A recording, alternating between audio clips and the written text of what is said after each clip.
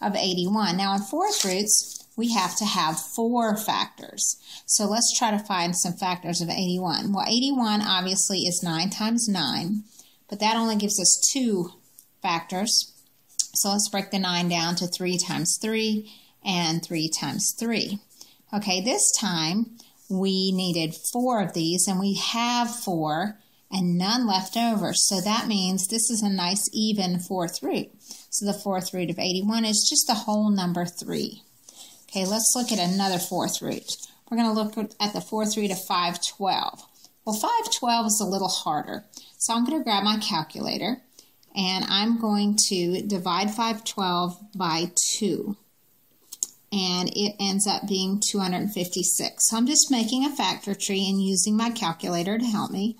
Okay, 256 divided by 2 is 128. 128's even, so let's keep going. Let's divide by 2 again, and I get 64. Now 64 breaks down, and now we're getting into some smaller numbers, so I don't need my calculator anymore. Let's just do 8 times 8, and then 8 breaks down to 2 times 4, and 2 times 4. Ooh, I still have to keep going. And then I have a 2 times a 2 and another 2 times a 2. So let's see how many 2's we have here. 1, 2, 3, 4, 5, 6. Don't forget this one. 7, 8, 9. I have 9 2's. Wow.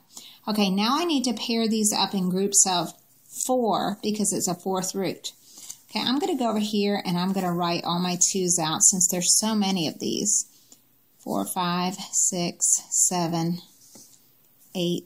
I've got 9 of these, and I need groups of 4, so let's group them in groups of 4. So those 4 come out of the radical as a 1, 2, and then these 1, 2, 3, 4 come out of the radical as a second 2. So on the outside of the radical, I'm going to have 2 times 2 to represent each one of these groups, but then I have a 9th one, so it's going to have to stay in the radical as a 2, and don't forget your fourth root. Let's simplify the outside coefficient. 2 times 2 is 4, so it's 4 fourth roots of 2. And that's how you would simplify that one. Hope this was helpful.